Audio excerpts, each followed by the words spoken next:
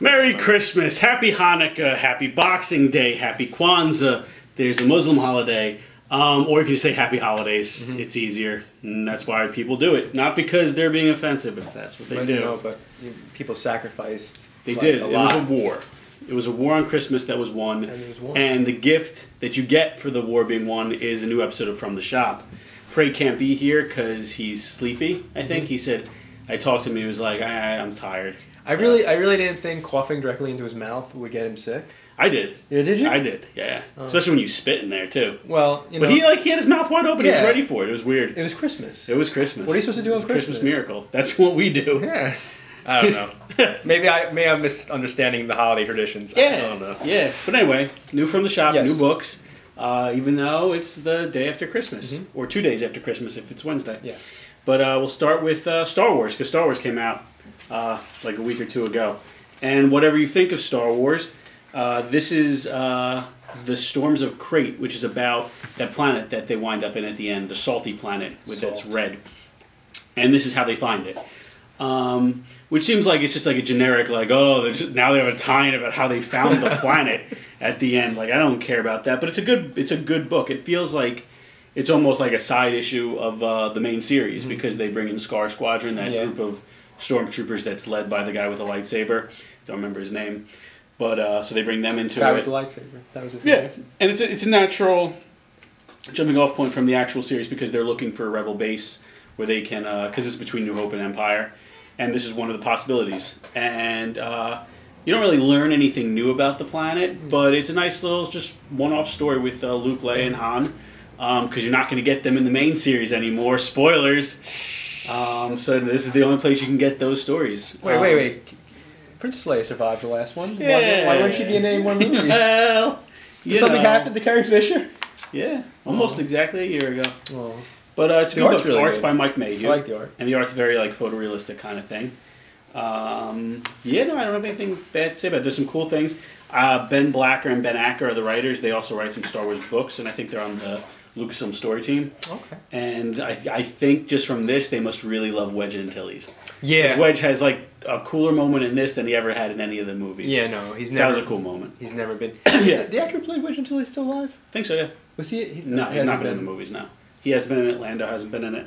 Look for their comebacks and deaths. Yeah, in, look 2019. Well, I don't know if Rian Johnson didn't kill him now. I don't think he's ever going to, because they killed almost everything about the originals. But yeah, no, it's a good book. It's a good one-off. If you're reading the series, it's cool. If you're not reading the series, you don't have to, but you should if you're a Star Wars fan. Yeah, it's all around good. I'd give it a 7 out of 10 myself. You liked it? Yeah, I enjoyed it. I don't think it was as good as some of the other Star Wars comics. Yeah, but for a one-off. Yeah, no, it wasn't bad. And I like the art. I like Mike Mayhew's art a lot. It was an interesting one-off. Yeah, it was cool. I like it. Okay. What do you got? Our next book, this is Hawkman Found. This is a spinning off of DC Metal. This is by Jeff Lemire, featuring his return to DC Comics, and Brian Hitch on art. For those who have missed Brian Hitch on art and not so much on writing, it's a nice welcome back to Brian Hitch, because this is pretty good Hitch. As for the writing, I liked it. I liked it, most of it. Like you said, Sam, I think the weakest parts of the book are the things that directly tie into Metal. Yeah.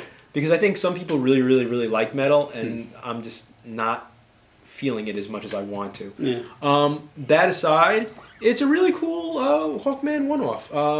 I think DC has done a bit of a disservice to the work Jeff Johns did on Hawkman, because for a long time, Hawkman was the most convoluted character anywhere, and I think Jeff Johns did a lot of work to like bring it all together, and just in the Hawkman series and in JSA, and he basically did it just to combine all the versions of the character and make it comprehensible. Yeah, did a great job. And then New 52 happened. Yeah, they just shit on everything. And then DC Metal happened. Then they shit on some more. And it's like now he's as convoluted as he was before Jeff Johns took over the character. And so that's confusing. But all that to the side, this is a pretty much standalone Hawkman adventure. You can pretty much follow it, I think, pretty much without following Metal. Almost. Because it's pretty much just Hawkman abandoned on this planet, and it seems like he's repeating the... what happened? Yeah. And he's got his his past lives are also there. Yeah, I don't know. I think you need to read Metal to understand like a lot of the the worst parts of the book, which are the metal parts, the whole Foundry of Worlds thing, this thing at the end. I mean, it's none of, like, I don't really like any of those ideas. When it's not talking about anything metal, it's cool. When it gets into metal, especially like this like, I don't know. It's like Grant Morrison at his worst, the metal stuff. Yeah. So I don't know. I'd like to get Jeff Johns drunk one day and just talk to him about like how he really feels about some of the stuff DC's done to his works. You know, because like Rebirth was like a huge like, you know, hey, I was doing this bunch of good stuff. Can we go back to that? And they did a lot. Like, they brought Wally back. But I want to, like, know what he thinks about, like, what happened to the Teen Titans, to Legion, to JSA, to Hawkman, to all these things. Because he can't be happy with it, you know? It's like, you know, I can't imagine J.J. Abrams is happy with everything Johnson did in Star Wars, but he has to say he did. Same thing with Jeff Johns, you know? Because you're a company you can't just say, hey, fuck DC. Because but that's his bread and butter. But I'd really like to know what Jeff Johns thinks about these things, because he put a lot of good work, and then this book is somewhat good. It's not Jeff Lemire's fault, Jeff Lemire, whatever his name is. It's not his fault, but I mean, like, to tie into metal is just, it's the worst parts of the book. And it hurts the book. Art's fine. Art's Brian Hitch. It's not his best work, not his worst work. You know. I would give it 6 out of 10 Lugos though. Yeah. Because I enjoyed enough of it to overcome the metal of it. Yeah. No, if you love metal, if you're reading metal and you like it, then this is another good metal book. If you're not, it's slightly better than some metal. Yeah. That's all. All right, next up, Doomsday Clock number 2. Art's great, first and foremost. Gary Frank is great on art. The story's really good. I know I wasn't alive or reading comics or able to read when Watchmen came out, so I never read it like single issues. But I feel like reading the graphic novel is much better than reading single issues. So I feel like once this is all collected, it's going to be amazing. But now I feel like I read a chapter, and then I have to wait a month before I read another chapter. It feels very, very much like a book that you're reading, and you're just reading one chapter at a time. And you wouldn't stop at one chapter. And it's not like there's not enough in here to keep it interesting. There's a huge amount of stuff in here, and it's very dense, as you said. But it's just, and it's, you know, it's worth the price tag. But it's just, I want more. I want to read it all at once. I want everything now. I want it now. Good story. It's not going where I expected it to, which is cool in this book. I'm just interested in seeing where it goes. They got me. I'm in the story. I just wish it was.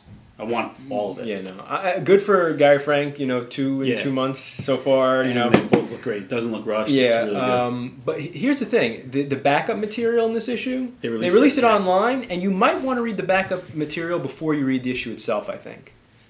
Right? Yeah. Because there's information in the backup material that will help you with the story. I mean, this is taking place a year in DC's future. Yeah. So this is covering stuff that hasn't been in any of the other books. Yeah. And it's cool stuff.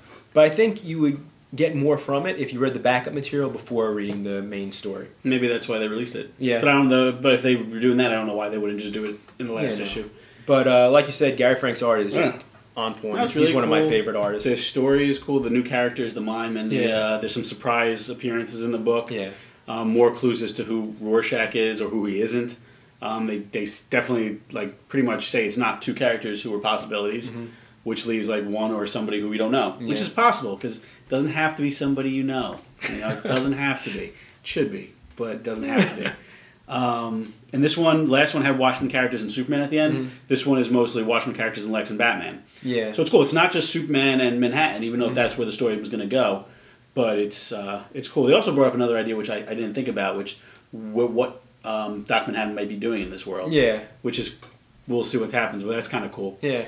It's just I need more. Yeah, I want more. I want it more. Bi-weekly, give it, like all the other DC books, but then Gary Frank had to have much more reading time probably. Would never be able to do it. For this quality. But it just feels like you're just getting, even after 2 issues, if this issue and the first issue was one DC Rebirth size, one issue, I think I'd feel much more satisfied. Yeah. I think the fact that this is still just a second issue and we're just at this point in the story. If this was the end of the first issue, I think I'd feel a lot more satisfied where we were. That would be even more dense. Yeah. This book is dense. Yeah. So. But the fact that this is just the ending of the second issue, and I haven't really got, although it's a 12-issue series, but we just haven't gotten to that main meat of the story. It's still starting. It just feels like I haven't gotten it enough.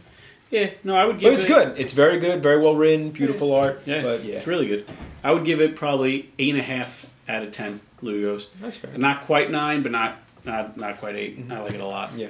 And I'm gonna. It's just a slower burn than I would want. Our last book of the week. This is The Phoenix Resurrection: The Return of Jean Grey, with this nice, very nice 3D cover. Look at that. And that's for the regular cover price. It's not like a variant cover or anything. That's cool. So that's nice. I didn't know that was coming. Huh? Yeah, this one, and then they're doing that Avengers is going to be like a 3D cover. This is by Matthew Rosenberg, and this first issue is by Lino Francis Yu. It's not the worst Lino Francis Yu art. Sometimes Lino Francis Yu is really, really good, and sometimes he's really, really sketchy. I would say this is somewhere in between the two. But it's a really cool story, and definitely it pays if you're a long-time X-Men fan. Long-time X-Men fan, I think, because they're just some cool little things from the past that pop up in the story that are really cool. Yeah, and it's a cool first issue. It brings all the X-Men teams together. It sends them in like 3 or 4 different things. It has a cool first hook that starts the mystery, and the ending is a really cool part of the mystery. And I'm really intrigued to see where it goes. I enjoyed it a lot. What do you think? Especially more than the current X-Men Blue and Gold books. Yeah, and it's much better than some of the current. I think the best X-Men book right now is X-Men Astonishing X-Men. The rest are kind of just eh. But this is a cool book. It's a little generic X-Men action in the beginning. Set up the mystery, set up these teams they send out to find out what's going on. And then like the second half of the book is what I like better. It's very Twilight Zone-y, very like Twin Peaks-ish almost. Very like... Well, the beginning is very Twin Peaks-y. With the that's true. So the beginning and the end are like Twin Peaks-y and Twilight Zone-y. Really cool.